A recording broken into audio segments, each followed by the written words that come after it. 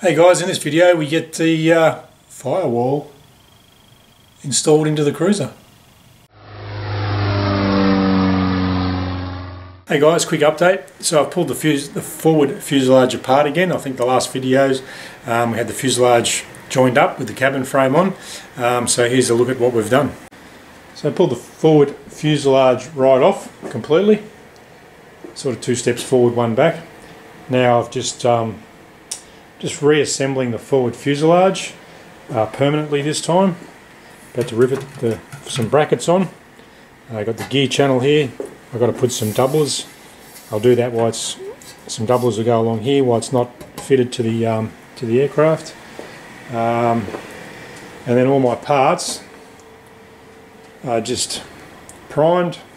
So I've put a coat of primer on everything, or corrosion preventative, and ready to go back together. So we'll just start the assembly, and just trying not to rivet anything too early before it. You got to do it in an order, the correct order. So yeah, we'll see how we go, but it should turn out well. Okay, landing gear channel. Found it easier just to do the doublers, just with the landing gear channel removed from the aircraft. And I got my $20 right angle drill off eBay, just to get in there and get those bolt holes. So that worked out well. Just about to rivet this up. So little jobs, each one at a time, but nice and it's all cleaned and primed, ready to go.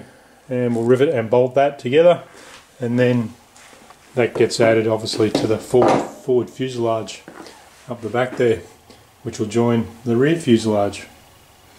The cabin frame down there ready to go. Getting exciting. So last night I riveted the forward section of the floor.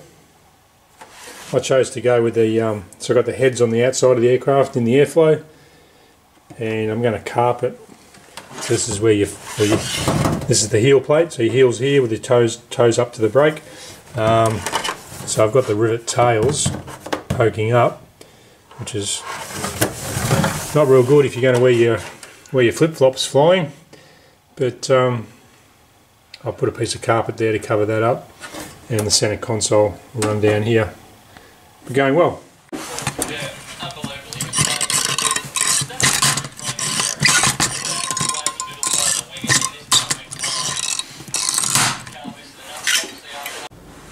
Alright, the gear channel. Got that nicely riveted in, and a bolt. Easy to do on the bench while it's not installed in the aircraft. Rivets to the outside, so the down the carriage will run in here. Looking good. Okay, we've got the forward fuselage all attached. That went together pretty well. Got the weldments on just here. Let's have a look at those. So with the I keep calling them weldments, I don't know, I heard that somewhere, but it's the main landing gear bracket with the strut attachment point. Main landing gear will bolt on here through the channel. The channel runs across the fuselage there. So got all the bolts in, riveted, back riveted through here. Got the seat will go through there, and all these bolts are in. I chose to go. I put this skin, if anyone else is doing it, on the outside of the gusset. That's right, on the outside, so the air flies over it. Otherwise you end up in reverse. You've got, that's about 40 thou or 20 thou or something thick of plate was on the leading edge side. Now I've got a nice smooth seal. I had to sort of massage this area here and round the top off to make it nice and neat. But now the benefit of doing that, when I get the weldment on the other aircraft I've looked at, there's no real right or wrong way, I don't see, but it ends up gapless along here, really nice. If you put the skin under the gusset, if that's probably 40 thou, so you end up with at least a 40 thou gap at the back here. So I mucked around with that quite a bit, but really happy with how that's turned out. Really nice. Weldments on, rock solid. on the inside, because I need to show this for because I'm going to cover up those nuts down the back there, so that you can see down in there. Another nut over there for my inspector. It's all in safe, as well as these nuts along here, and the reinforcing bracket along there, the doubler, another nut and bolt, which you've got to see later. But for inspection purposes, I guess, they're all in safety. I mucked around, put thinner washers on here just to give me my two threads. Two threads everywhere, all torqued up, and forward fuselage is reattached this time, pretty well riveted on. The cage is still clecoed on, just to give me an out if I need to. One concern I have, I guess, I've got to drill some more holes in the cage, but if I punch a rivet in or something, or break a drill off, then it's going to live inside that tube. So I haven't riveted that on yet. I don't plan on breaking any drill bits, but if I have to punch a rivet out for whatever reason, if it doesn't set properly and you punch it in, the rivet tail is going to end up floating around in the tube. So yeah, I don't want loose rivet tails. Sort of makes sense, doesn't it? If I was to bugger up that rivet, punch in the tail, then it's stuck in the tube. So that can still come off at this stage.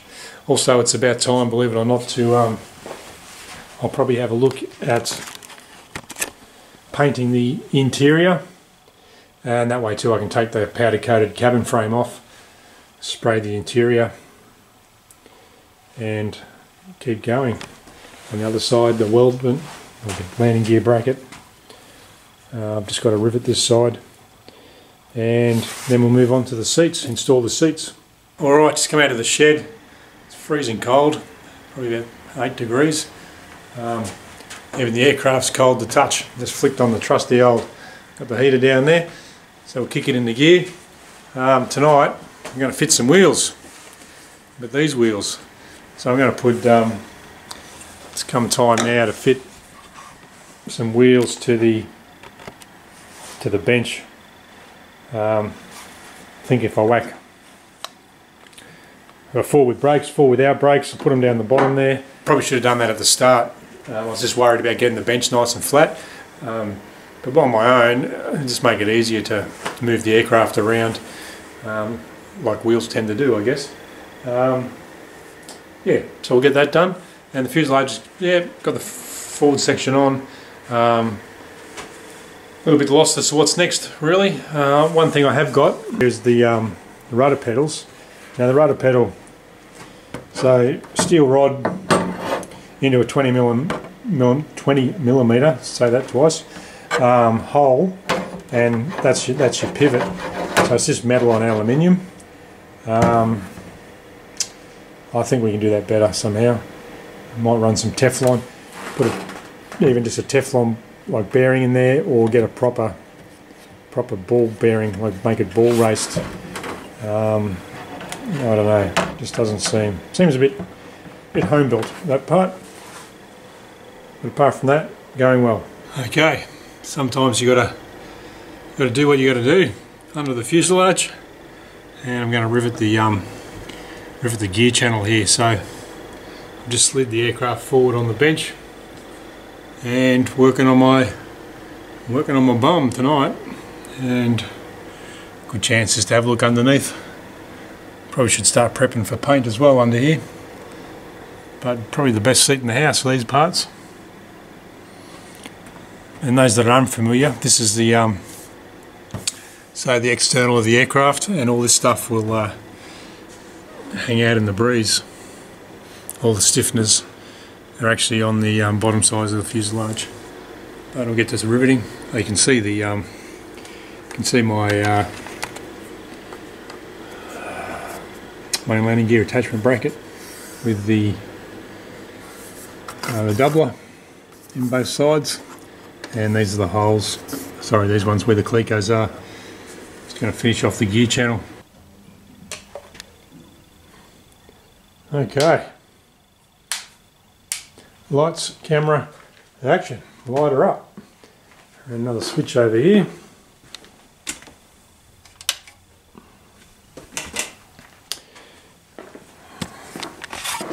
Alright, g'day guys, out here for another night. I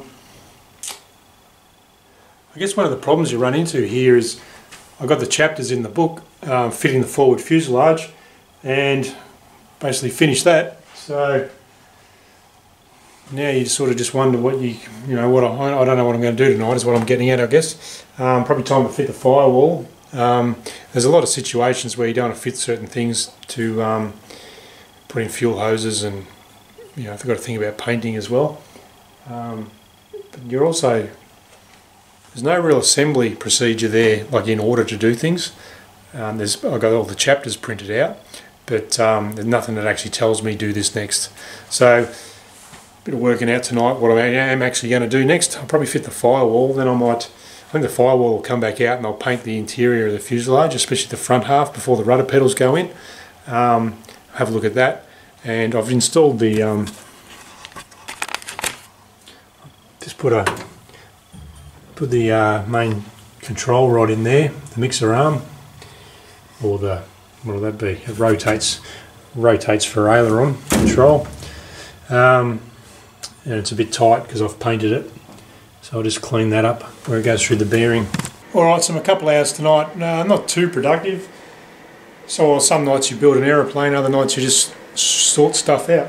I've gone through, I'm just looking at all the getting the hardware ready for the flight controls. Took a bit of sorting out. So with my flight controls, just finding all the hardware and getting my head around how the controls actually hook up. Had a few issues. Trying to identify. Obviously, when I did my inventory, you know, you got, it says up here, 150 nuts, and you're nuts if you're actually going to count them. So, yeah, there's a couple of castellated. I seem to be short castellated nuts. Like for instance, there's 4 bolts in there with a hole in them, and there's only 3 nuts left. And the issue I had with my flight control parts laid out. I'm a bit pedantic, I know, I just like everything sorted out. So I'm missing a big -7 castellated nut. This bolt will go through there, which goes into the bell crank, elevator bell crank. Also missing a castellated nut for the bottom of the yoke. The actual pivot bolt is a nylock nut, which is fine. So I need to get a nut for down there. And there's one other. And also, I think it's a -13 bolt, but I've got an extra washer under the head. That needs to be about a -11, I think. So anyway, a little bit of tweaking can go on there. I have to saw some nuts and bolts, and just change pace. I'll whack the firewall on. So I've just clecoed that, clecoed at the bottom, and it's just sitting there. It's not actually not drilled in yet. And as far as the aircraft's going, looking pretty good. I put the firewall on last night and give you a look at that. So I just got the firewall's just clecoed in at the bottom, and there's not much holding it there at the top at the moment. I need to back drill through the firewall, through the skin into the firewall, hold that on, and then it's time for engine mounts will go down the bottom, and the top engine mount sits at the top, obviously, on the longeron here, up in the bracket that goes in there. Rudder pedals will go down there. So yeah, firewall's on, well, clecoed. I'm going to drill that today. Engine mounts on. What else? Now then we'll start working on the front torque tube bearing for the flight controls with the yoke. But going well. So once So I haven't got around to putting wheels on the bench yet. I keep building the aeroplane. I need to stop and jack up the bench, whack some wheels on it. Bear in mind I don't want to hit the roof, just to make it easier. Also with the seats, seats need to come out for access for all the plumbing and electrical, but it's not that simple. So it's a bit of a Tetris game going on there. Seats aren't in, but to get the seats in, you need the console out. You need the console in to do the flight controls and the front bearing. So there's a lot of 2 steps forward, 1 step back going on at the moment. I've worked in some tight spots before, probably worked down in through here, but just I'm not sure where I'm heading actually with my plumbing.